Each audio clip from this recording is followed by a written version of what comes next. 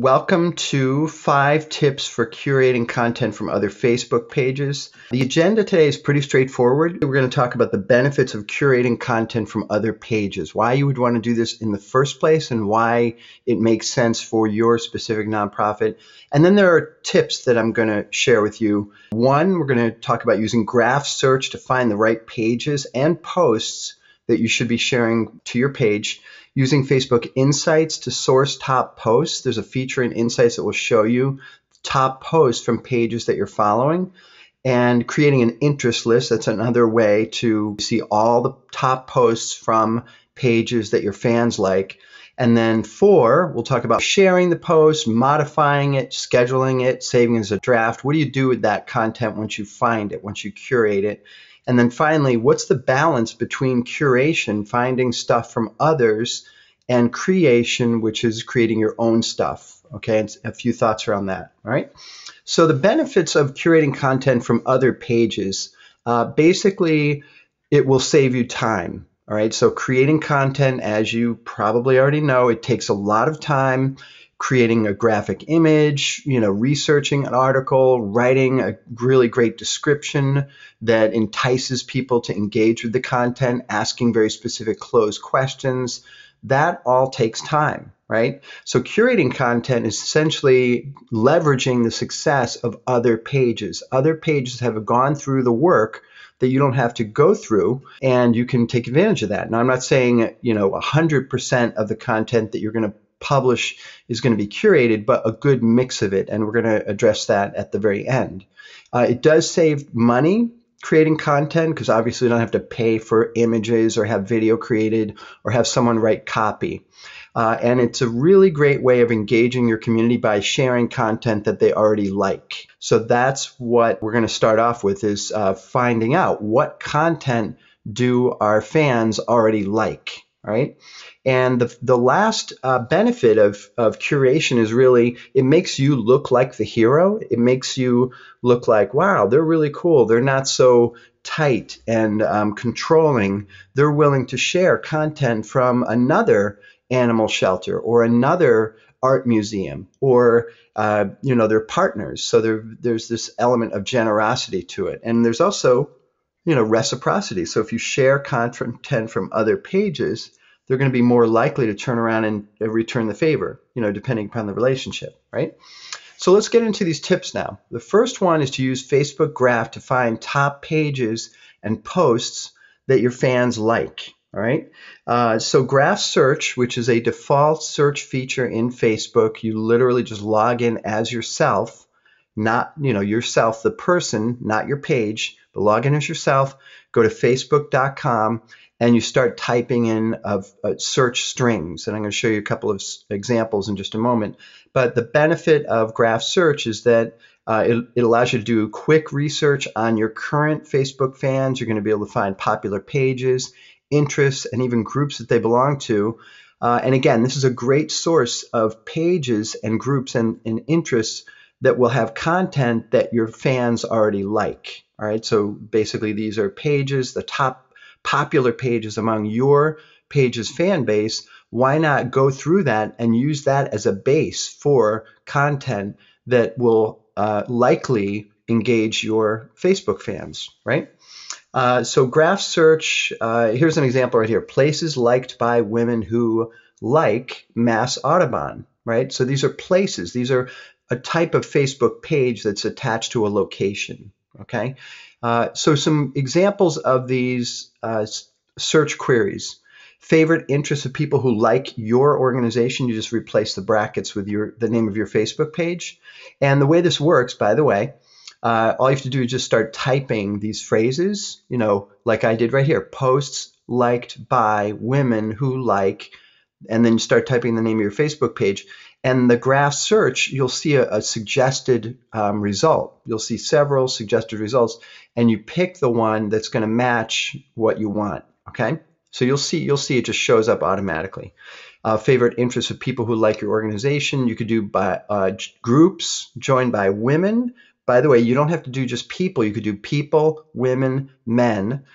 Pages like by women, who like your organization, posts liked by people who like your page. So these are the Facebook posts, the public ones, that your fans have liked. What are the most popular ones and the most recent posts that they've liked? And are those in line with your organization? Is there any really great content that's kind of staring you right in the face? Yes, this is the similar topic to your cause or a related topic, and it's highly engaging, right? And so you can play around with these search queries. The other thing you want to do is you want to use Facebook Insights, okay? So once you go and you do your graph search, you're going to find the most popular pages among your fan base. Now, what you want to do is you want to filter that a little bit and look at pages that are very similar to yours. In other words, the content that they're publishing is similar to your page. They're dealing, if you're an animal shelter, it might be an animal shelter, or maybe a local pet store that has really great how-to articles. And what do you know? A lot of your fans like that page. Chances are that content's really going to work for your audience because many of your fans have already liked the page, right? So what you do is once you find those pages, you can add them to Facebook Insights. Now there's a report called Top Posts from Pages You Watch, right? Now pages you watch, this is like a broad category. You can watch pages that you see as competitors. You can watch pages that you see as peers, as partners, as kind of mentor organizations. These are organizations that are really, really engaging their fans in a really unique and creative way. We want to learn from them. So we're going to take these and we're going to add these pages to our insights. And to get to this report, by the way, you go to your page, you click on Insights, you click on Posts, and then right under Posts, you're going to see Top Posts from Pages You Watch. If that's empty, you click on the Add Pages button. All right. And so what Facebook Insights will show you is basically when you add these pages, you will soon start seeing the top posts from these pages for the past 7 days, right? So based on engagement, based on the number of likes, comments, and shares on these posts, this is a great source of content for you, right? Let me just modify this a little bit. Sorry. There we go. So what you do is once you find these posts, every now and then, every day or so, you can go through here and look at these posts. Wow, are these great articles? Is this something that might be applicable to our fan base? Is this something that would resonate with them? Depending upon the topic and what you know about your fan base, you simply click on the link, a window opens up, and you can share the post or modify it and make it your own. And I'll talk about that in a second, okay? The other thing you could do to save a lot of time with curating content is creating an interest list of top pages, right? Now to create an interest list, basically interest lists, first of all, are hand-curated lists of people or pages, right? This isn't a feature that Facebook really promotes a lot, so it's really hard to find where this feature is. But if you go to facebook.com/bookmarks/interests, you'll be able to add your own interest, and you can create an interest list. And what you'll end up with in the end, these are just a few of the interest lists that I have, right? But what you'll end up with is a list of the most recent posts from all the pages that you've added to this list, right? So what I've done is I've gone and I've done my homework using graph search, right? I've used graph search. I've done a little bit of homework, and I've created hand-picked pages from those graph searches, the most popular pages among my fan base, and I'm taking those pages and I'm manually adding them to this interest list. It's very easy to do, and I've ended up with pages liked by people who like my page, my pages, because a couple different Facebook pages. And when I click on this interest list in my when I go to facebook.com, underneath my name on the left-hand sidebar, I have favorites, my list of favorite links and locations and whatnot on Facebook, pages, groups, and all that. A couple of my favorites are interest lists. So I can click on this and instantly I see a list of content literally a stream of content from all the pages, or not all the pages, but the top, most popular, most relevant pages among my fan base. Okay. And the great thing about interest lists, last thing I just want to say is that they can be public or private, right? So in this case, in our example, we're talking about curation, about finding and creating a great list of pages that are producing great content, okay? And again, it all starts with doing that graph search, finding out what your fans like, and then manually creating this list. It's super, super quick to create these lists. You just basically have to enter the list name, and then you pick how public it is, if friends want to see it, only me. In this case, I'm saying only me, and then we simply click on share or create, and the list is done, and we can add it to our favorites, on the left-hand side, okay? Now, let's talk about modifying or sharing or scheduling or curating, all this content that we're finding, right? So let's say we find a post, right?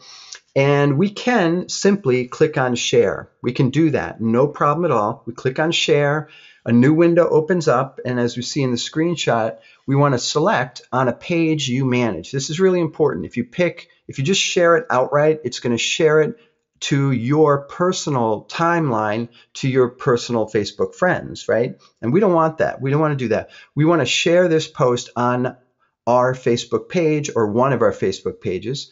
So we simply click on a page you manage, click on that, select your Facebook page, and then you also select posting as. So you want to post it on your Facebook page, but you also want to post as your Facebook page.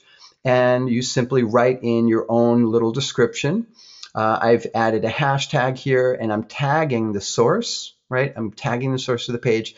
They'll get a mention, they'll get a notification about that in their notifications feed, and that will signal them, hey, John just shared a post from our page. That's pretty cool. Maybe we might want to, share one of his posts.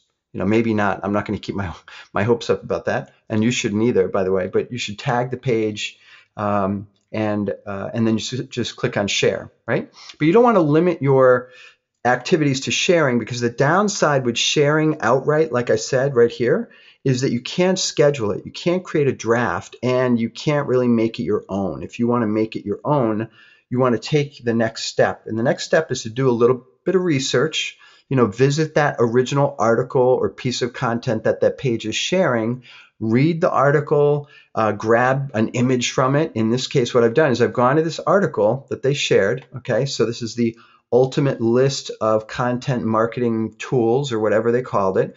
I go to that page and I change the title a little bit. I just say ultimate list of content marketing tools. Full article here. Here's the link to that article that they shared. And I'm sharing this massive mind map that was inside that article, right? It's a massive, huge mind map. So that's what I'm doing. I'm sharing a photo, okay? And on top of that, what I can do is I can schedule the post. I can either schedule it, I can save it as a draft, I can backdate it. I might not want to backdate it, but I can definitely schedule it and save it as a draft. And all of that goes into my posts menu on my Facebook page. Okay, so the last topic here is seeking the balance between creation and curation. And I have three, thoughts about that, right?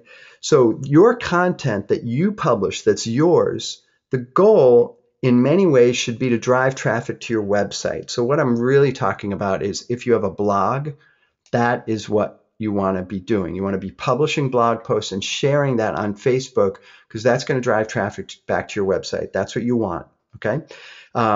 It's also great to create posts on your Facebook page and share links from other sources and so forth, and that's all fine and good. But the real benefit of creation is that you can drive website traffic to your own drive traffic to your own website a little bit more effectively. Okay.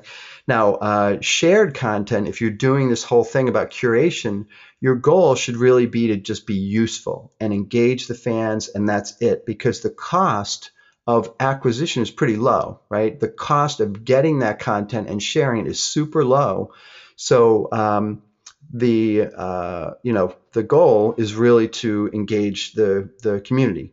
So in other words, you can find your own mix. So some organizations say, great, we do 80% curation. We basically find stuff, and 80% of the stuff we post on our Facebook page is stuff that we found. These are found objects or found posts or whatever that we're sharing on our page. And then 20% of our stuff is our own stuff, really designed to drive people to our website. Okay, so the mix really depends upon your goals, your resources, if you have a blog, if you don't have a blog, and other considerations. So seek the balance, and that is it. So I'm going to open it up for Q&A, and I'm going to jump over to GoToWebinar and look and see if we have comments, questions, or even tips. That would be awesome.